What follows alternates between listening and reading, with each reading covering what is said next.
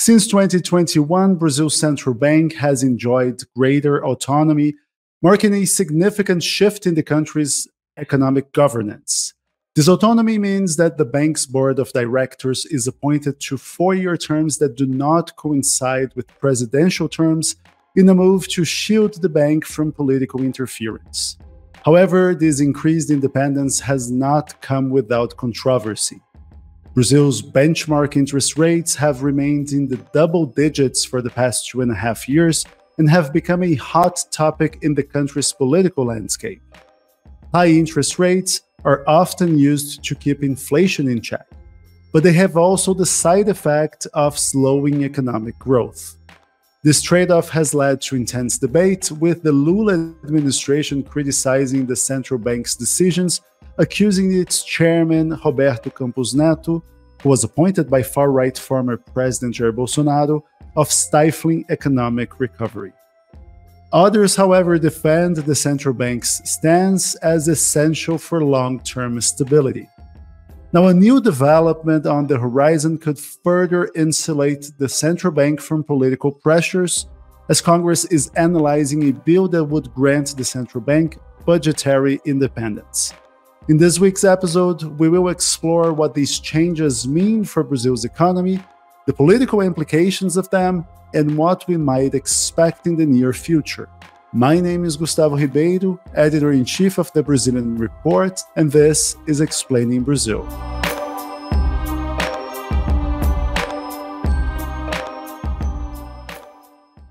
If you like Explaining Brazil, you should subscribe to our website, The Brazilian Report, which is the journalistic engine behind this podcast. Or you can go the extra mile and make a donation to our newsroom, tipping our journalists via our Buy Me a Coffee page. And you can also subscribe to our Buy Me a Coffee fan page, pledging a monthly contribution to our newsroom in exchange for exclusive content that you won't find anywhere else.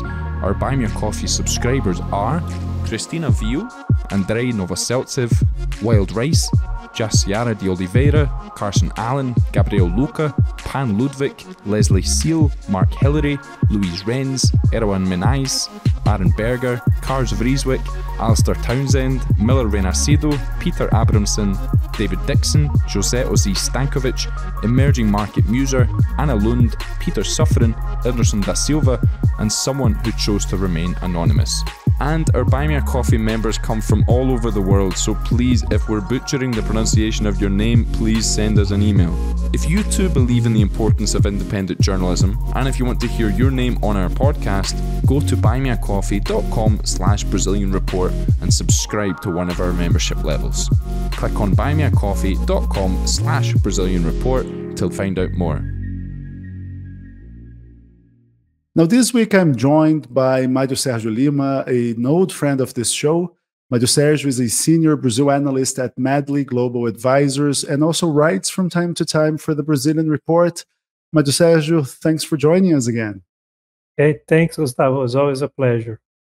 So before we dive into this week's theme, which is the bill to grant financial independence to the central bank, I'd like to discuss the bank's evolving role.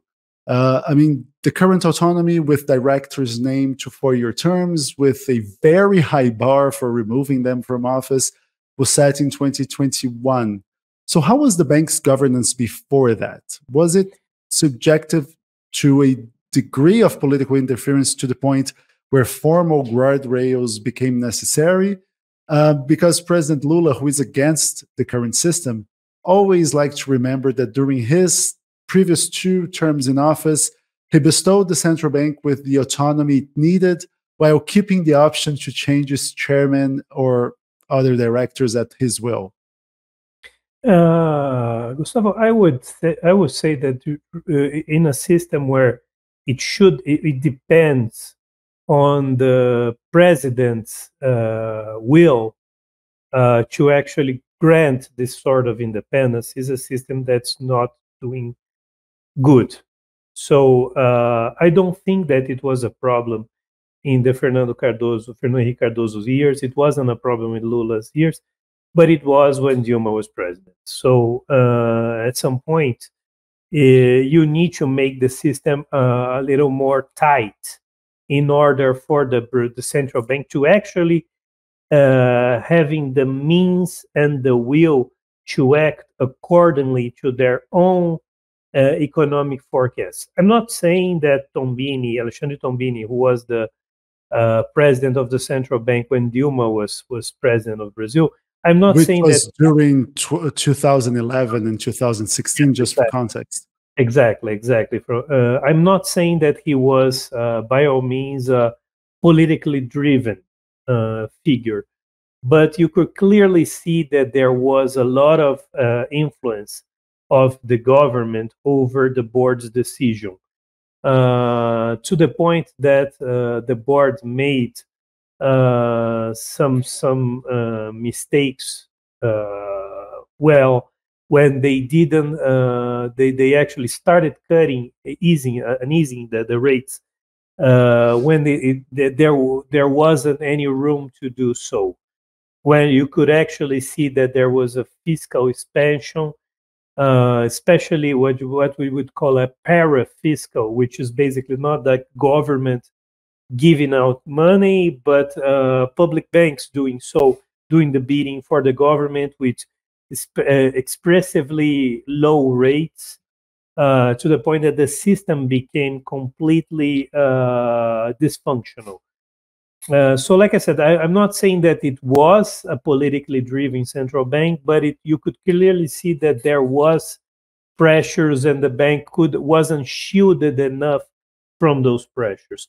So I think like a system where you need to actually have somebody at the realm of the government allowing you to have independence is a system that doesn't work. So by virtue of having a legal, more than just a de facto, de jure system, I think it would really provide them this shield, almost to the point that the central bank president shouldn't have any sort of political. They shouldn't even be. If they need to hike rates when you have elections like they did in 2022, they can do so, even to the detriment of the president that put the central bank governor and the board in their place. So it was an institutional advance for Brazil by any means. Now, you mentioned the fact that under Roberto Campos Neto, the central bank kept interest rates. It hiked rates from an all-time low 2% in March 2021 to, by August 2022, 13.5%. And I mean, it was an electoral year. Politicians hate high borrowing costs, especially in a country that depends on credit so much as Brazil. So do you think it was commendable, these actions by the central bank? And also, I'd like to point out the fact that Roberto Campos Neto has become a highly controversial character in Brazilian politics, because he went to vote in 2022 wearing the colors of Jair Bolsonaro, and he has cozied up to conservative presidential hopefuls. So how do you see this? On one side, we have concrete action that he did the government's bidding to stimulate the economy right before the election, but at the same time, he has not been as restrained as one might like from a central banker. I mean, it's a clear situation. Of course, the best is that they act when they have to act. They do it without this political interference, and they actually, if the right decision is going to be affecting the politician of their choice, but if they have to take this decision, I think that's basically an example of how the new system, is better than the previous. Having said that, it's completely out of character for a central bank president to do. I mean, even Tombini that we mentioned, Tombini was never like seen in those kinds of rendezvous with the people from the government. I mean, Campos Neto, before the election, he was also in the barbecue. The people say like the big barbecue of the Centrão with ministers that are more of a centrist, clientelist ministers, and Tarcísio, one of those guys. I mean, he can have any type of political ideas that he has. There are some accusations, allegations, which I don't know if they're true, that he was like pitching to the government some systems in which the polls would be wrong and Jair Bolsonaro would win. So when you have this kind of doubts over whether the guy is going to act good to do the right thing, even if he did, I think it's terrible for the full institution. And Campos Neto, he actually, it was a mistake on his behalf. I don't think he's ever going to admit it, because he's always going to say, hey, when push comes to shove, I actually increased rates. But there's one sentence that the Caesar's wife, not only she needs to be honest, but she also needs to look honest. So I think like for sure he hasn't looked honest in that sense. He has looked at voting in that moment in a very razor tight and very polarized election, voting in what was like the uniform for the Bolsonaristas. It was so unnecessary. I mean, just put up, especially because he would remain in office regardless of who won, right? Just put a regular plain white T-shirt and just go vote, and avoid press, because you're not there to make news. I don't think that the market that actually like skimmed over this would do the same if the guy was voting with I don't know, like a Soviet Union T-shirt and saying with a Cuba T-shirt and voting for Lula. So I think it would be just as bad. So unnecessary noise that clearly the guy wasn't careful enough. Now, how about this bill to grant financial independence for the central bank? This is something that the central bank has advocated for. Multiple directors within the bank, both from the left and right, have defended this change.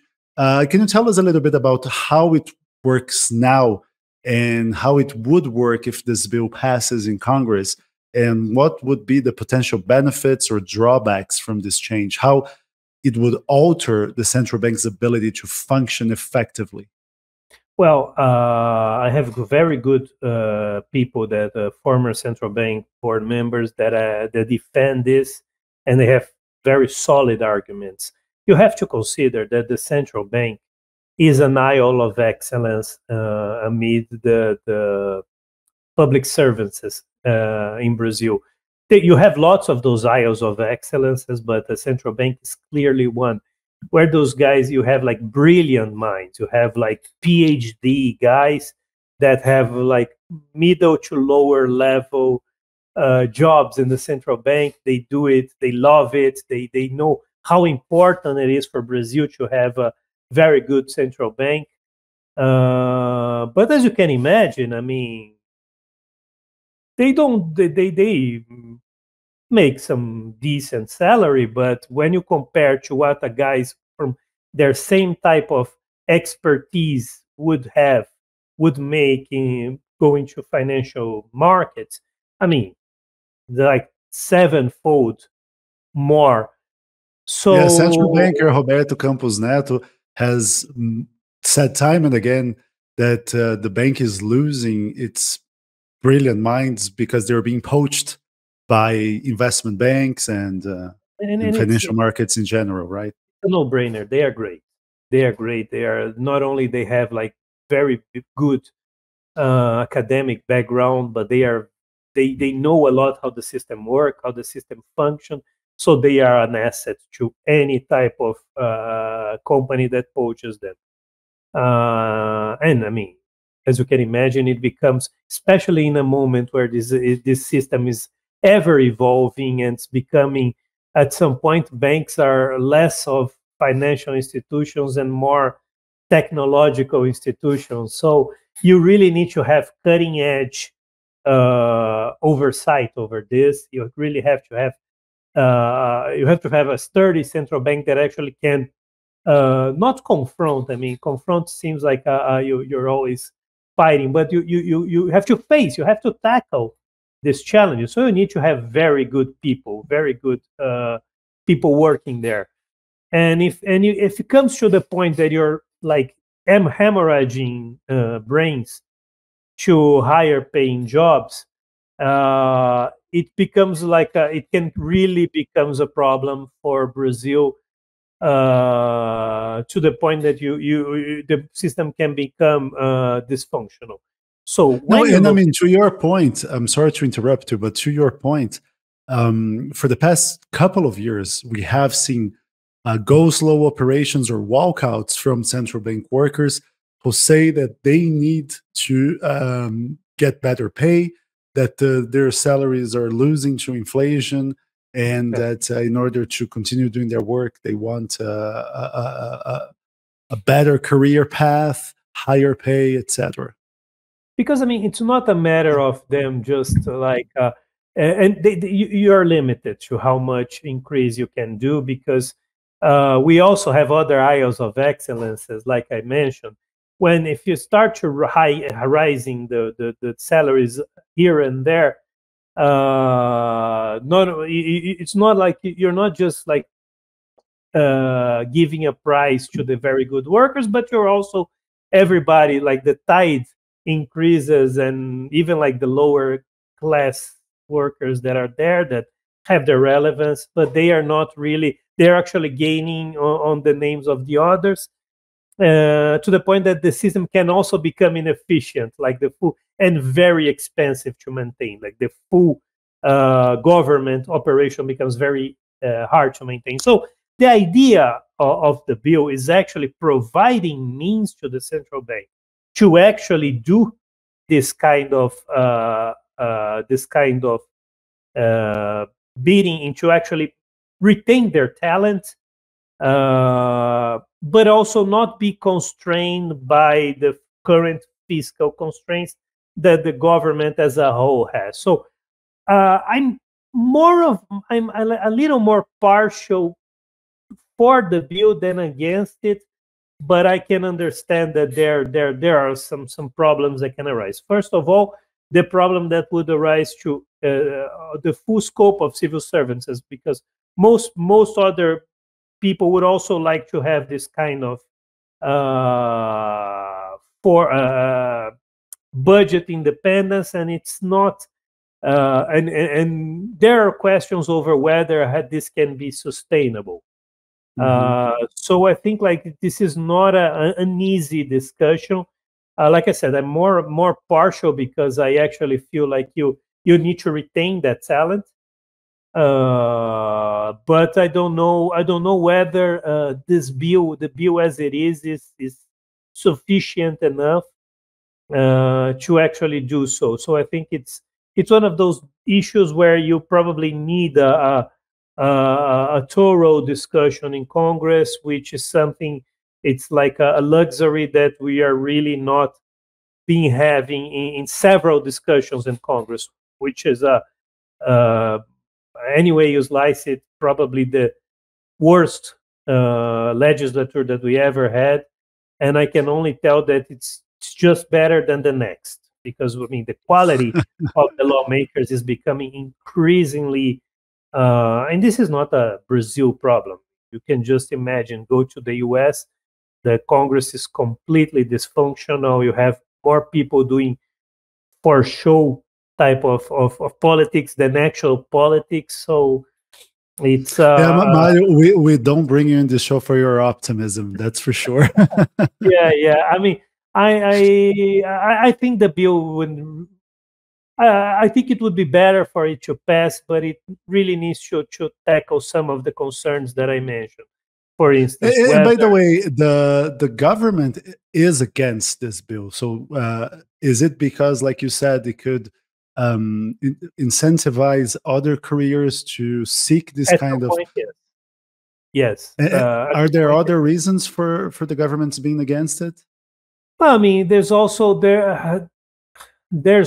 a concern which I don't think is completely unfounded, in which if the central bank, if you have like no sort of no, it's like if it operates as its own institute there, it could be theoretically more prone to other types of pressure, especially from the private sector. And it's like if it could fail to deliver on its social institutional function, you could be more prone to this kind of approach. I mean, I'm not saying that's going to happen, but I would say that it's not unfair to say so. So I think, And like, by the way, the government already thinks that is happening right now, right? Yeah. And there was even a prosecutor that tried to open an investigation saying that financial markets are tampering with a central bank weekly survey on inflation expectations as a means to push the benchmark interest rate up. And that brings the other thing that I wanted to talk with you, because I mean, interest rates are always politicized, and that's not in Brazil, that's everywhere, because it affects access to credit. It can cool off an economy. And of course, politicians don't want lower GDP growth rates. But it has become something really divided in among party lines almost, right? So Brazil has this one of the world's highest real interest rates. And the benchmark rate is right now at 10.5%. The central bank has actually, in its latest policy meetings, hinted that we may not see, not only we may not see cuts in the near future, but we could even see hikes in the near future. So how do you see that? That environment in which the left and President Lula has explicitly called the central bank chairman an enemy of Brazil? So how do you see this playing out? Well, I mean, I have to tell that I take part in the focus survey, so I am one of the hundreds of people that are surveyed, and I can tell for my behalf that there was never any sort of interference or any sort of congregation between people to actually try to skew the median of the survey one way or the other. I think it's a fair criticism in one point. I mean, whether if the central bank needs to be delivering on stuff just because of the market expectations, and like if that becomes not just an input but the main input on their decision, yes, it can becomes like a self feeding system in which you're just like people are tend to have a negative opinion and you have to deliver on the negative opinion, and then it's like it's a self-fulfilling prophecy, you know. So that's a fair criticism. I think the central bank needs to weigh in on whether, for instance, the inflation expectations or other expectations are way too polluted with noise and with risk premia, and you need to navigate this noise and actually see, well, I mean, when you look at it, this is becoming less of an indication and more of a self-fulfilling prophecy, like I said. So in that sense, it's a fair criticism. But I don't think the central bank is, even if there are pressures, the market pressures, which every type of institution might fall victim of. I would say that the central bank tends to be one of the last lines of defense against it. So I wouldn't put this as a main concern. But I mean, in terms of Lula, there's like a combination that he needs to take in whether, I mean, this good political rhetoric to be against not only a guy that, like we mentioned, has been partisan in the past, Roberto Campos Neto.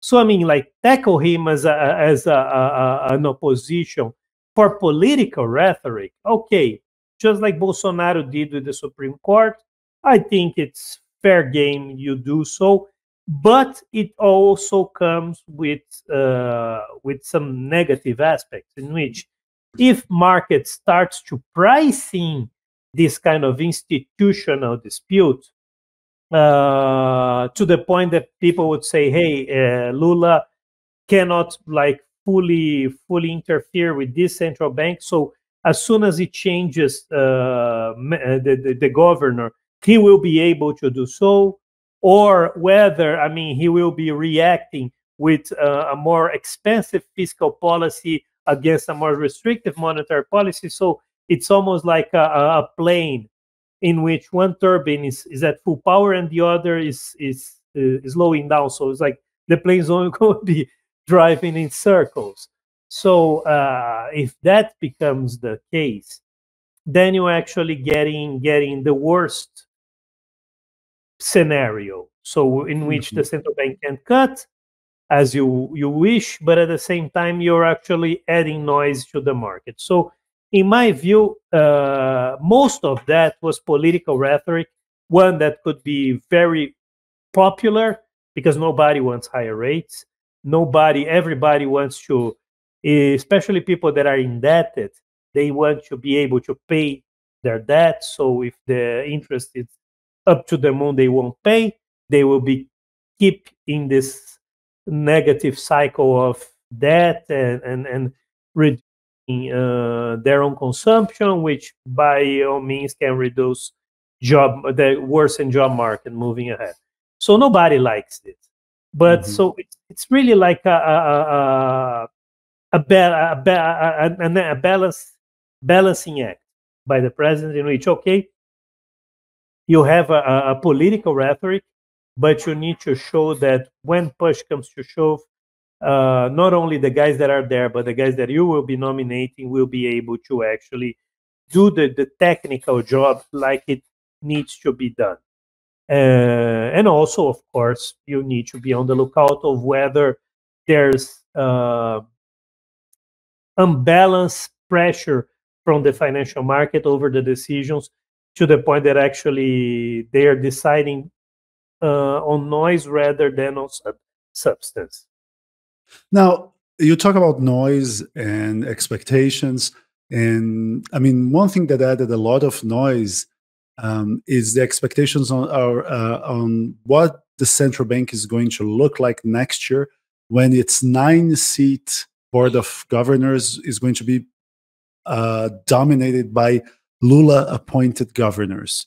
And I mean, I remember that in May, the central bank decided to slow down the pace of monetary easing. It was cutting half percentage point by half percentage point, and then it decided to cut a quarter of a percentage point. And what raised eyebrows in the markets was the fact that the decision was split between the 5-vote majority from central bank board members that were appointed by former President Jair Bolsonaro, and for the 4-vote minority was of governors named by the current Lula administration. All of those 4 people minority voted for a half percentage cut, so a heftier cut. And I mean, even if unintended, the split was treated as being political, right? And it increases uncertainty around the future of Brazil's monetary policy, because like I said, next year, 7 of the 9 board members will be Lula appointed. So many are expecting the bank to be far more dovish on inflation than it has been. I would say that looking at this as a technical perspective, I mean, there's no problem in being dovish leaning or hawkish leaning.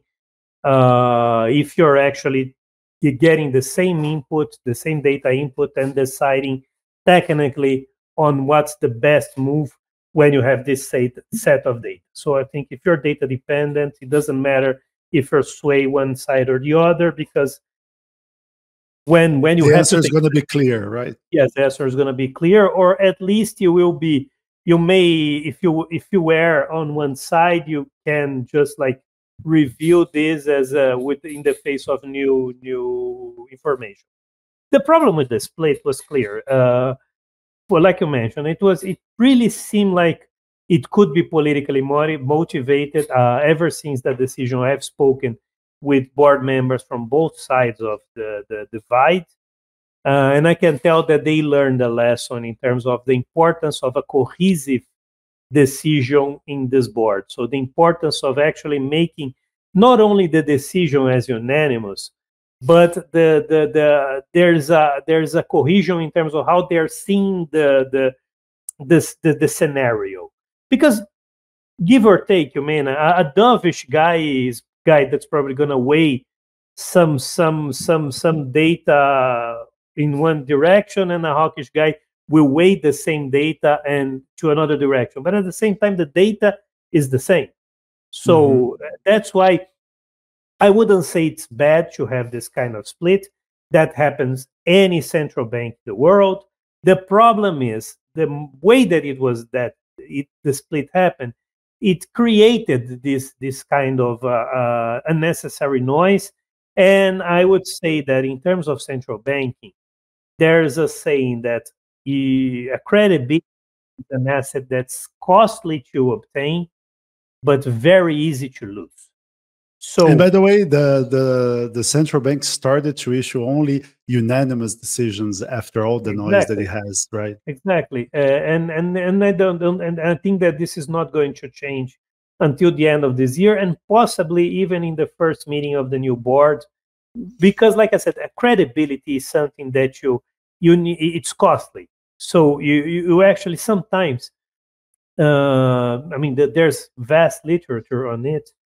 Maybe the central bank in Brazil needs to be a little more restrictive than a similar central bank in a more mature economy would have to do to tackle the same inflation level, because there is a risk premium of this kind of interference that you probably wouldn't be having, for instance, over the ECB or the BOJ in Japan, the BOE in England. You probably have a less.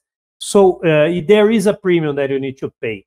And that's what mostly would be driving a hike at this moment. Especially the market has improved so much from the last meeting until now that it's not out of the realm of possibility that they just don't need to hike anymore, because the new hawkish stance is enough to improve on the expectations.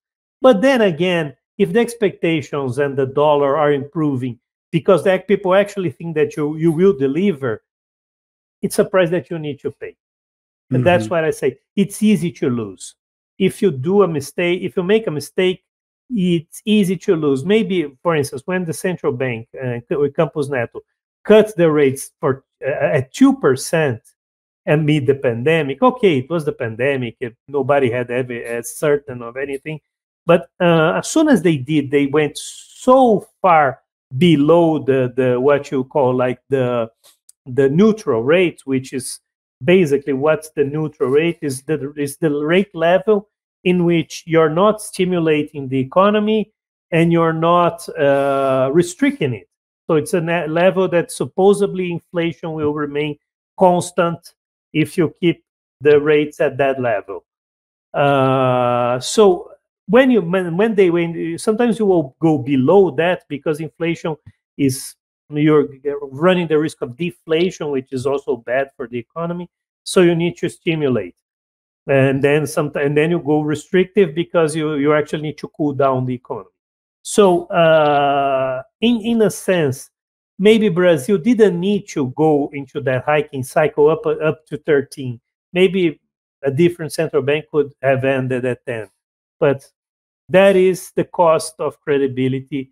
And that's something that they really need to be taken into consideration when they decide. There's more to it than just like I said, I mean, sometimes the data is the same, but you really need to weigh a lot of situations. Which when you have the established this credibility, you can easily change pace and start easing, and people wouldn't be concerned because people would say, "Hey, I know that if they need to revert, they will." So I think that's a question that's going to be lingering up until the beginning of the next year with the new board. And the new board, if the new board keep doing the same type of approach and a cohesive approach, I think it's going to do wonders for the credibility.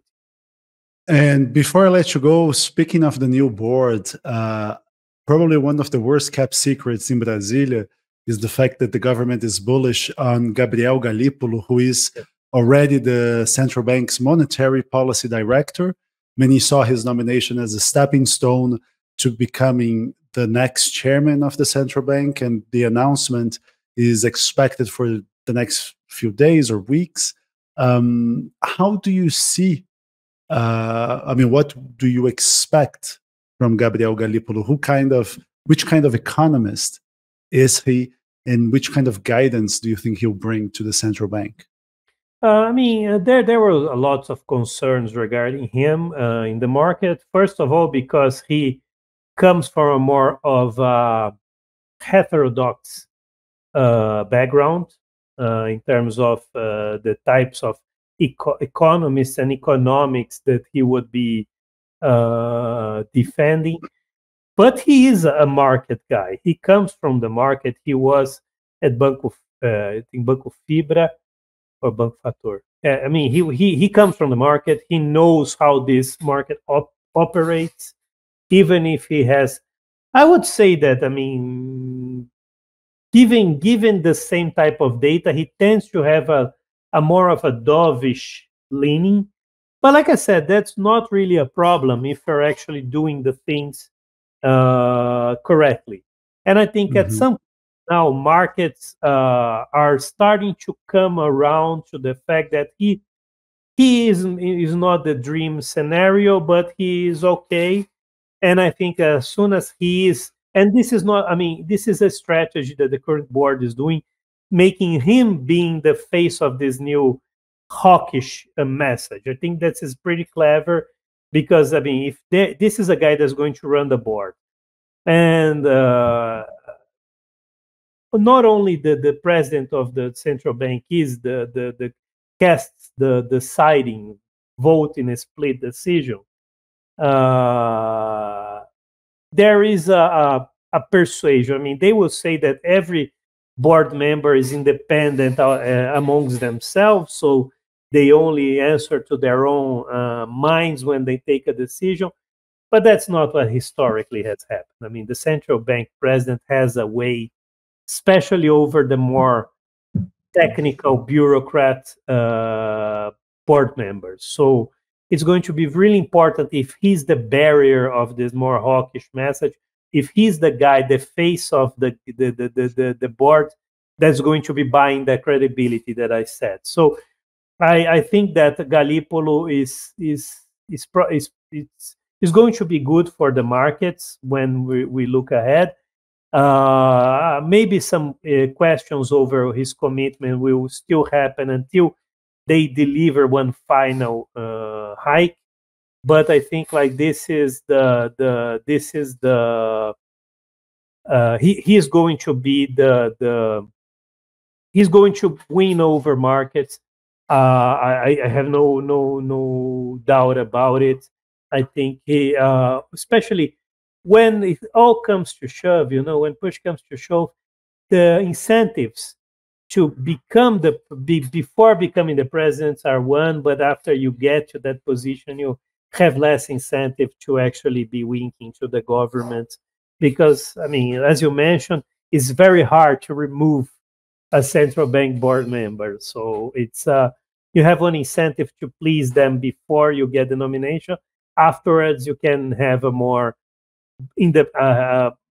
bigger independence, and also the government knows this. The government knows that they will try. And also, if I may add something, he was the deputy for finance minister Fernando Haddad. Fernando Exactly. Haddad was something that the markets cringed about. They abhorred the idea of Fernando Haddad being the finance minister. And months into the Lula administration, they had come around and actually improve it and recognize that actually one of the few defenders of fiscal austerity, maybe the lone ranger for fiscal austerity in the Lula administration is Fernando Haddad. I would say that there's always I mean, the market has an ideological bias. I mean, it's stronger in Brazil than it is the foreigners when they look to Brazil. It has an